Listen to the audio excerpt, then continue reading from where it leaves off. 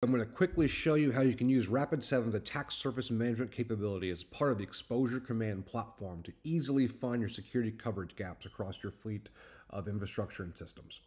So I'm going to pivot over to the assets page, which has an inventory of all the assets in your environment, your servers, workstations, IoT devices, etc., across on-premise and cloud. And so we're going to pivot in here and get a list of our machines. The first thing we're going to do is we're going to try to find security control gaps of machines that are not covered by a specific endpoint protection system. So we're actually going to pivot on to Sentinel-1 here, and we'll use the Sentinel-1 agent. And then we're going to find all systems that are not covered by the Sentinel-1 agent.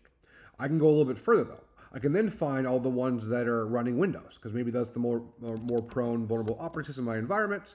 So we're going to find all the ones that do not have Sentinel-1 and are running Windows.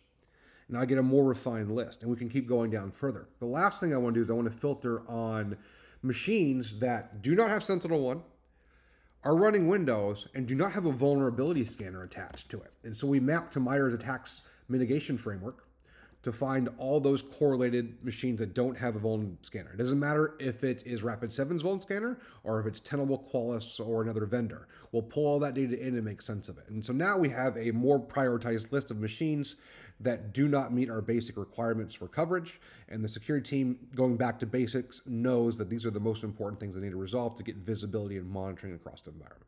Thank you.